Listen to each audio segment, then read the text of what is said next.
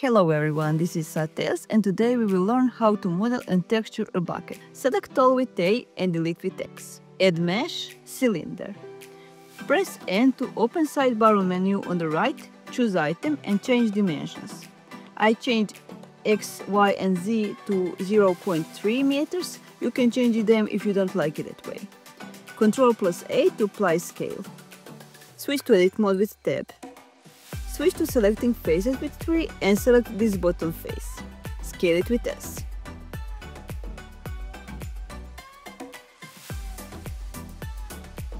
Select the top face and delete face with X. Now you can switch to object mode. Right mouse button click and choose Shade Auto Smooth. Switch back to edit mode with tab and add a loop with Ctrl+R and move it a bit up.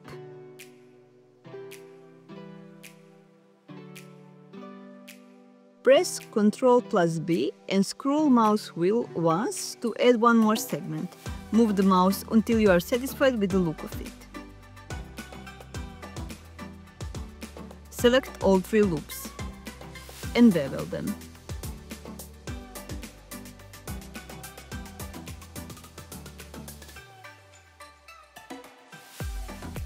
Now select all those middle loops. Switch from median point to the individual regions so that the loops don't move away from each other along the z-axis while you are scaling them. Now you can scale them to the outside with S. Now select all the loops.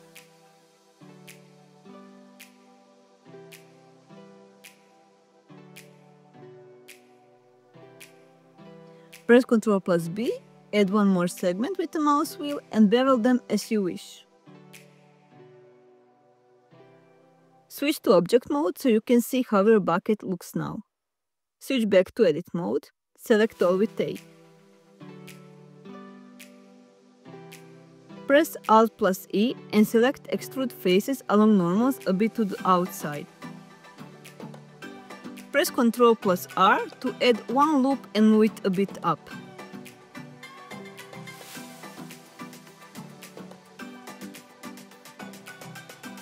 And do the same from the inside. Switch to selecting faces with 3, select the bottom face, click I to insert a new face.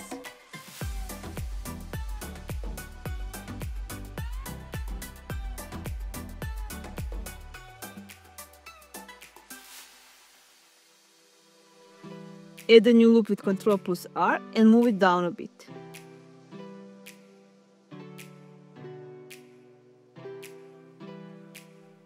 Switch to selecting faces with 3 and select those faces. Continue selecting top faces as shown and don't select upper middle face. It can seem that it is selected but it is not.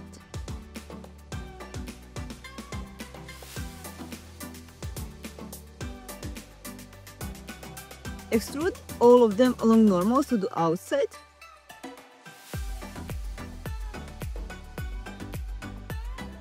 Now select this loop and press X edge loops to delete them.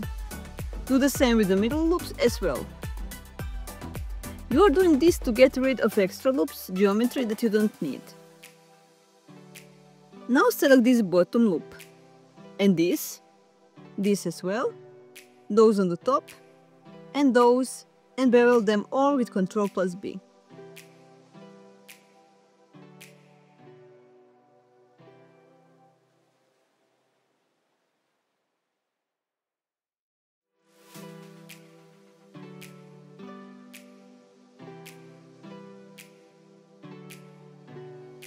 Switch to selecting faces and select those 2 faces that are in the middle of the X-axis.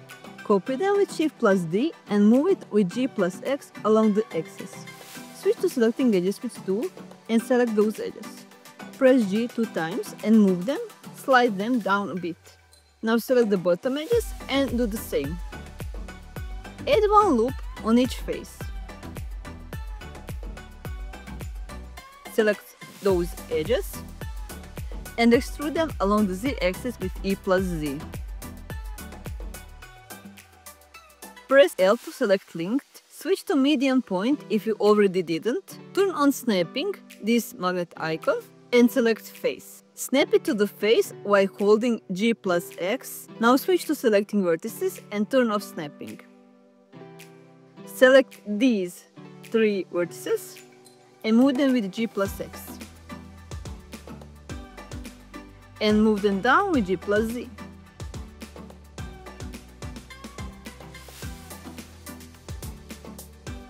Now extrude it with E plus Z along the axis. Switch to selecting edges with 2 and select those edges and extrude them with E plus Z. Switch to selecting vertices with 1 and select these vertices. Now click Shift plus Ctrl plus V to bevel vertices. Add 2 more segments, now we will have 5, and bevel them. Now you can select these vertices and bevel them as well.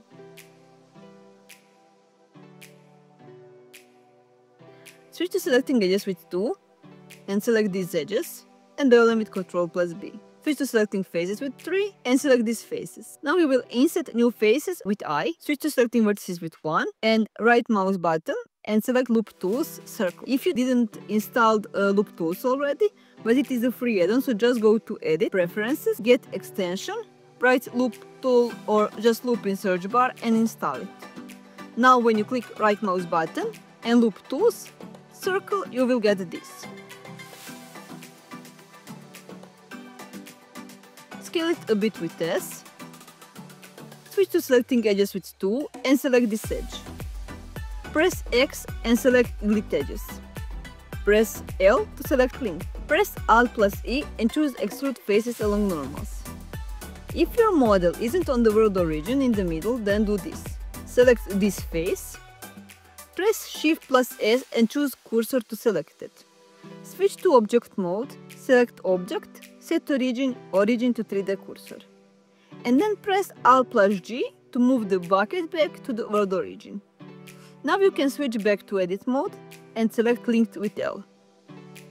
Switch from Medium Point to 3D Cursor, click Shift plus S and choose Cursor to world origin. Duplicate it with Shift plus D and rotate it with R plus Z for 180 degrees. Now switch to Object Mode, click right mouse button and choose Shade Auto Smooth. Go to Modifiers, Normals and Weighted Normals. Unpin Smooth by Angle and move it up. Click on green Y gizmo on the screen for back orthographic view. Add Mesh, Circle. Rotate it for 90 degrees along the X-axis. Switch to Edit mode and select vertices as shown. Delete them with X. Select all with A and scale it with S. Move it up a bit with G plus Z. Switch to the left orthographic view by clicking on red -X and adjust the handle until it is in the middle.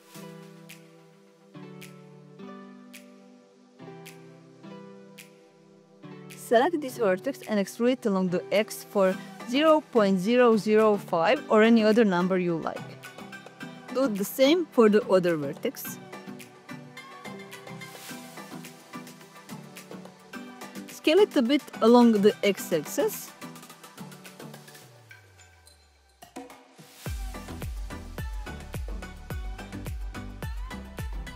Select these 2 vertices and extrude them along the Z-axis.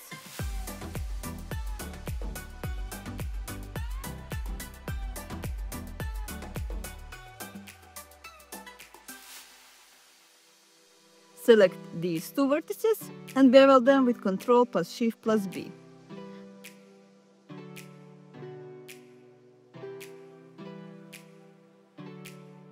Go to Object and Convert Curve.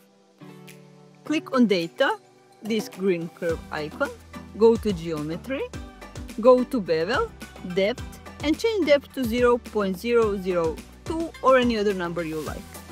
If you like how it looks, you can now go to Object and Convert and switch back to Mesh. Switch to Edit mode, select this part on the both sides of the bucket and fill it with an F. Switch to Object mode and right mouse button, Shade Auto Smooth. Select Handle and the rest of the bucket and press Ctrl plus G to join them together.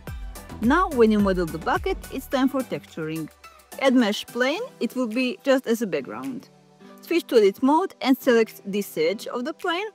Extrude it along the z-axis with E+Z and switch back to object mode.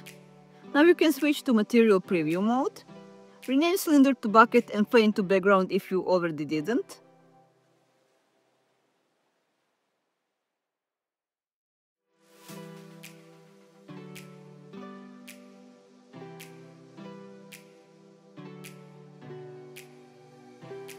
Select the bucket and go to materials.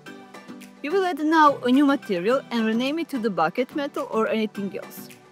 Place the cursor on the upper side of the screen as shown, and when you see plus, just pull it down to the left by holding the left mouse button. Open the shader editor in the window you just created. Click N to hide that sidebar on the right because you don't need it. Change metallic to 1 and roughness to around 0.3. Add texture, Voronoi texture, to add differently colored spots on the bucket. Connect color from Voronoi texture to factor from color ramp in order to get a grayscale color gradient. Connect color from color ramp with metallic from principal BSDF. Change scale in Voronoi texture to around 41. Change the first color in the color ramp from black to very light gray by setting the value to around 0.8.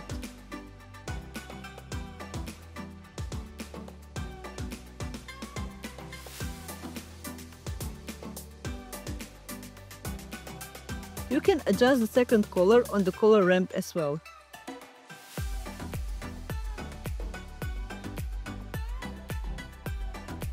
Connect roughness from principal BSDF with the color from color ramp.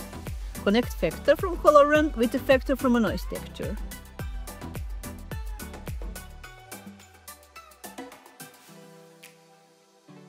Change the second color on the color ramp to gray.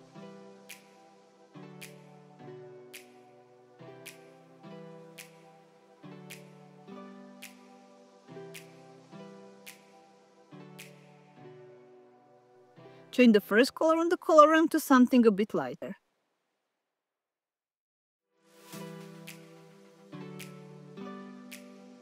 Select the background and add a new material and change it to the black or any other color you want.